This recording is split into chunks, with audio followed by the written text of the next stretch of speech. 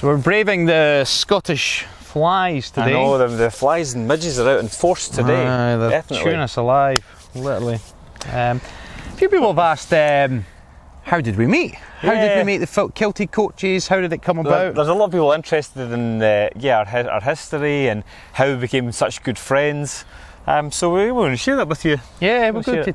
So it dates all the way back to, now let me just think, let me get the year right. It must be about 1996 or 97, I'm going to guess. I think 96.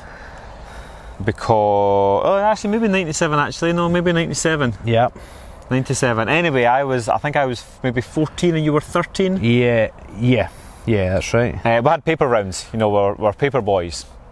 And you were going on holiday. Where were you going actually? I think it was, I want to say Corfu or maybe Mallorca. Right. Maybe Mallorca. So anyway, I was going on holiday, I had my round, Rab had his round, and Rab very kindly stepped in to cover my paper round. Yeah, I was the guy that kind of was always up for extra runs, if you like, so I was always doing extra work if I could, and Steve was going on holiday and nobody else would do his round, so Rab stepped in. Yeah, so that was the first meeting. The meeting, yeah, who would have thought that all those years later, I mean that's 20 years ago. That was 20 years ago. Who would have thought when we were walking around with our paper bags, kind of making small talk, but 20 years later we sat in a log chatting shit. Yeah, the quickest route around the round. So yeah, there's obviously, when you know a paper round, you're just like, okay, well, there's a little kind of shortcut here and a shortcut there, and I was going to show you the ins and outs of kind of where you go. So yeah, who'd have thought 20 years later we'd be doing this? Yeah, and then our lives kind of followed each other. I mean, you went to the army, I didn't, but when you came out, you were PT and I was into fitness. Then you worked in St Andrews at one hotel and I worked at the other one. Yeah. So these big 5-star hotels in St Andrews, you know, popular for a lot of golfers. We kind of worked, but at the same time we knew each other. Yep. But we weren't really good friends. We were kind of like, we'd give each other a wee nod if we'd seen each other, saying hi in the passing, but that's as far as it really went. And then you went to Perth first, and I kind of just followed in behind, just by chance, wasn't it? And I still remember I was working at the big gym in Perth, and then you walked in the door, or maybe you were having an interview actually. Right. I think you were having an interview, and I was like, buddy! Hey, that's right.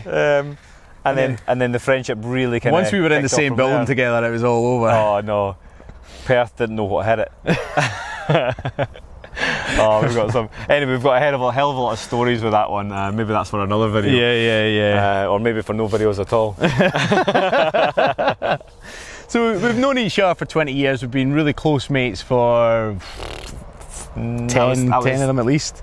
Well, I came to Perth in 2007, so yeah. 2007, yeah, it was. So 10 years we've been a lot closer. Up to nonsense. And really that's where it comes to. So we both set up personal training businesses in the Perth area. We even combined them for a while, remember? We combined them for a while, so we worked together for a little while. And then actually there's a photograph, we might try and get it for this. Now when we'd combined our businesses, we were going to do a wedding fair. So we actually got kilted, and we got, somebody made us sporns, remember with the look? That's right. But anyway, we've got this photo where we're in our uniform in the kilts. And we said the line way back then. Wouldn't it be cool if we could wear a kilt every day of our life? Yeah. Because you love it so much, but it's impractical. Like you wouldn't normally turn up for a PT session in a kilt. It's like, well, why are you wearing a kilt? It's a bit strange. But yeah, we coined that phrase ages ago. I know, and I'll never forget that actually. So we were at a wedding fair trying to draw up business for the PT business that we were operating in, and we wore our kilts with our PT actually, we got roped into going on stage. That's right, with our tops off. Yeah. And you guys are fit guys, you know. Can you model the kilts and the sporrings and go on stage? So yeah, we did the catwalk with the tops off in our kilts. Do you remember that stuck-up model? There was a guy backstage, he was a model, and he just kept staring at my stretch marks. I was like, fuck you. I'll take you out the back and beat your ass. There was a bit of jealousy as well there going on, because there was these models there, obviously as part of the catwalk, being paid to be there. And then we rock up and we're like, yeah, sure, we'll do that. And obviously, in our light-hearted ways, we're like, yeah, sure, we'll go on stage. So then we go backstage and we're like, well, I'm not going to go on stage without getting a pump on first. So we start doing like press-ups and dips, just trying to get the chest and the shoulders pumped up. And they're kind of like, why have you got your tops off? And it was funny. Oh, and then the funniest bit was like, there was girls modelling the wedding dresses, right? Now they were professional models, right? And they obviously didn't care.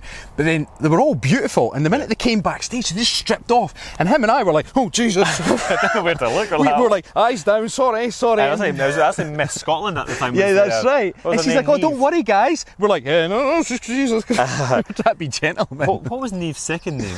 Oh, I can't remember. Miss Scotland, Neve, if you're watching this, hi. You were there. That was funny.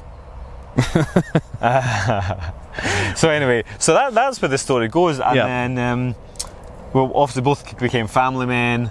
Got the kids, and that's really kind of when we started. We realised that we hadn't seen each other for a while. Yeah. Because of the families, and we're like, do you know what? We need a catch up.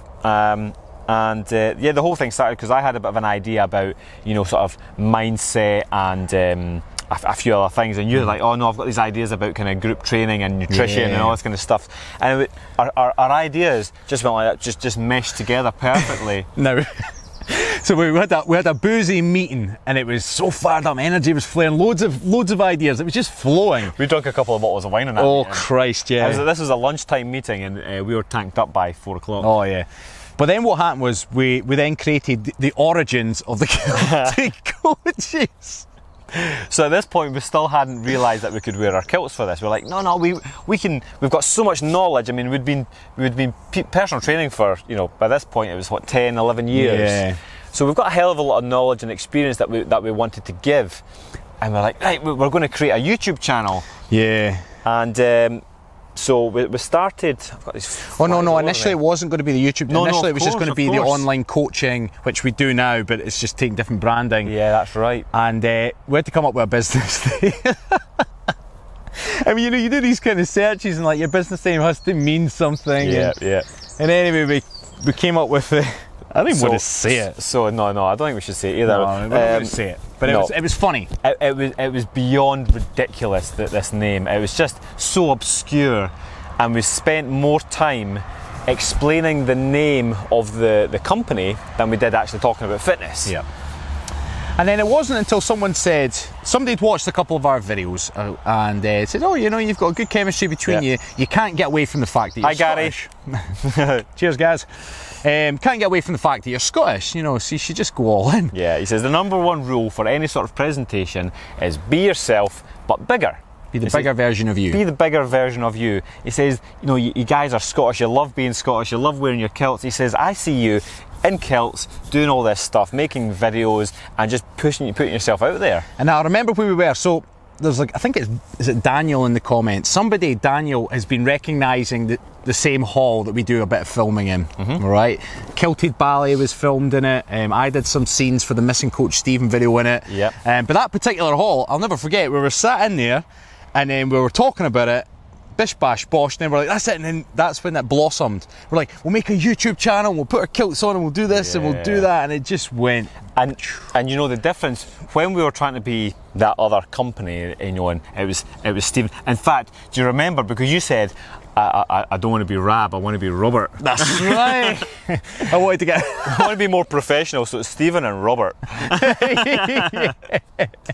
So to cut a long story short, that old company was not us. We were trying to portray this image of us. We're the professional fitness instructors, when really we didn't feel we could be ourselves, because we didn't think that's what people would want. And when we were doing videos, the amount of times, especially me, like I prefer to just go off the cuff. We don't have a script normally. We just roll with it. We know roughly what we're going to say. But when we were doing those videos, everything had to be scripted and whatever. And I kept buggering up, didn't I? Every time I was like, oh, come on. Do you remember we used the iPad behind the camera as a teleprompter? That was just ridiculous. It was almost like that scene from Rocky 2, when he's doing the advertise, he's like, if you want to smell like the jungle cat and smell mainly. Smell mainly. Like, picture that scene. Like, it was. That was me, certainly. So anyway, as soon as we put the kilts on, we always say, you know, if we're going to a wedding or an event of some kind, even that wedding fair, for instance, you know, normally go to a wedding fair, you feel a wee bit kind of exposed because you're trying to drum up business. But as soon as we put the kilt on, you're like, oh, we're just relaxed, like we just be ourselves. That was unbelievable. And there's no hassle at all. So as soon as you put your kilt on, you're like, oh, I'm just relaxed now, I'm good. So it was complete chalk and cheese. Going from the other company into the Kilted Coaches was just incredible. The transformation in us, were like, oh, we can be ourselves, we can say fuck or bugger. Well, that's exactly why, if you watch our original video, the very one we launched with, which was called Who the Heck Are the Kilted Coaches, that's why we're in suits and clean shaven at the start of the video. We're taking the piss out of ourselves, because when we were trying to be serious, we were trying to get the suits on and be all professional. And that's what's funny about that video. We're walking along, we're like and then it has us suiting up in the kilts and so on, and that whole video tells our story, really. Yep, it is. So we got, you know, since obviously we've launched, we get a question asked all the time. All the time. Now this has come about because magazines such as Gay Times and Till Road, we've been great, been absolutely fantastic for us, shared us to thousands and thousands of people, and we really appreciate it. It's been really great, and they retweet us. They're fantastic, really. We've got a good relationship with them, so we're really happy with them. Now this has stirred up a question: is, are they gay? Are they boyfriends? Are they a couple? And that's, if you want to ask that question, that's fine. If you're constantly asking and only watching our channel and the off chance or the chance that we may or may not be gay, you're watching the wrong channel. We don't judge people on their sexual orientation, skin colour, anything like that. We just don't judge. People are people, right? We keep saying this. Like, we don't care, you the subscriber, what sexual orientation you are. You can tell that in the comments. People give us cheeky comments from left, right, men, women, whatever. If they're funny, we'll laugh, we'll find them funny. If it's a little compliment, we'll take the compliment. A compliment's a compliment. We love it. It makes us smile on a daily basis, the comments that we get. And there's some comments that we just don't know how to reply to, because you're like, holy shit. Like, but it doesn't mean that you don't kind of laugh at it, kind of like, wow, you know. There's even some terms that we're like, what does that actually mean? I know, it's been a learning experience, but, you know, people are asking the question, and then they assume that we're pretending to be something. Like, I remember there was a bunch of, we can only just describe them as trolls, really, saying that what was the most bizarre one? The bizarre one was that we were gay, pretending to be straight, pretending to be gay. Like, that's like a double negative. Like, that's really weird. I mean, like, we're gay, pretending to be straight, pretending to be gay. So the whole thing is, we are just being ourselves. The fact that we've been shared by Gay Times and Till Road, great, thank you very much, that's amazing. And hopefully we continue to be shared. But that's completely irrelevant to our channel. We're the Kilted Coaches. We're fitness, nutrition, mindset, health and happiness. That's our message. Our sexual orientation shouldn't come into it. We deliberately just never answered those questions because it's borderline offensive, isn't it? You know, it's like, if you would judge someone by their sexual orientation, it's like, you're asking that question. Does that mean that you'll either stay subscribed or unsubscribe based on the answer? And it's a bit ironic, because we actually had a comment. It wasn't on YouTube, it was actually on Facebook. That's right, just recently, actually. That was recent, and it was when I was on holiday, so Rab had to kind of deal with this. Now, it was a bit ironic because this particular person was being taking offence to us pretending to be gay? That we weren't being honest with our audience? And it was just like, hang on a second, you're taking offence to us not talking about our sexuality? It was like, and it's usually the gay community who would say it's irrelevant. My sexual orientation and your sexual orientation is completely irrelevant. Of course it is. Who cares? It's about accepting people for who they are and what they can offer you, either in a friendship or an entertainment value. So all of a sudden we felt we were being judged by our sexual orientation, or what this person believed was our sexual orientation. And it's like, oh, well, hang on a second. It just doesn't matter. I even said, why are you judging us, you know? But then it just got a bit funny because we were likened to the Scottish version of James Franco. James Franco, that's right. And I was like, who cares if James Franco's gay or straight? The guy's funny as hell. I love his movies. Like, I'm going to be honest with you. I didn't quite get that comment because I was like, I like James. He's a good actor. Like, is he gay or straight? I don't know if he is or not, but I don't think it matters. Why are we the Scottish version of James Franco? Well, I think he says that James Franco. I think he was suggesting that James Franco pretends to be gay, but then how do you pretend to be gay? And then this is the thing that got me the most, right? And this is what, when I thought and reflected on it later, I was like, God, this guy's an idiot. Basically, as my understanding, there's the LGBT and there's a Q. I believe that stands for questioning. Correct me if I'm wrong. Now, let's just say James Franco is questioning. I'm not saying he is, but let's just say he's questioning. Then this guy is slagging him and getting angry at him because he's questioning. What if he doesn't know whether he's gay or straight? And he's forcing him to come out and say, oh, come on, James Franco, just say whether you're gay or straight. Come on, Kilted Coaches, stop messing with your audience, just say. You know what I mean? It's like... I think the main thing for me, when I read the thread, it was like, you've got a duty to your audience to declare whether you're gay or straight. And my response to that is, fuck you. It's not Germany in the 1940s, because that was a horrible time. Does that mean every single YouTube channel out there has to declare whether they're gay or straight? I mean, that's judgmental to the highest degree. It doesn't make any sense whatsoever. We are the Kilted Coaches. This is not a dating site. We're not asking you to come over and... Because that question is relevant if you were on a dating site, right? Because you'd want to make sure that you were going to contact them and you wanted to make sure that your orientation matches, and therefore, you know, there'd be no point chasing up a wrong street, basically. Yeah.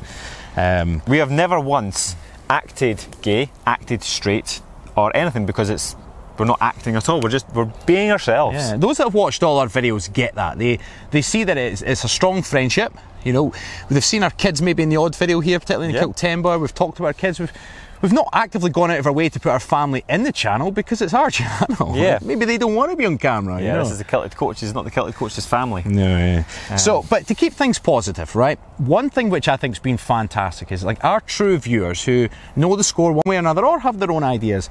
Like, they're the cool people, because they're the ones that didn't care whether we're gay or straight. They followed us, they comment. They're not afraid to comment nice things, thinking we're one or the other. And they're the people that are making the world a better place. One way or another, they're making the world a better place. Yeah. It's we're being judged on our ability to deliver a health and happiness message, and that is the point of the whole channel. Is we believe in health and happiness. The whole sexuality thing is just bizarre. It's bizarre. So we're going to wrap this video up in a second, and there's going to be a few people out there who are thinking, well, are they gay? Are they straight? Are they bisexual? Like, what are they?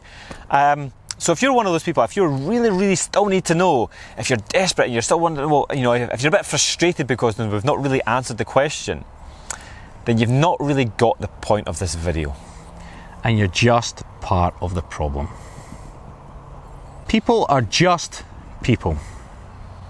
Everybody is welcome to this channel. We love interacting with absolutely everybody with that positive message. We try and comment and reply to every comment.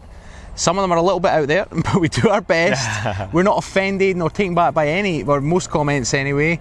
Each to their own, you know. So if you get this message and you agree with this message, then great. Welcome to the channel.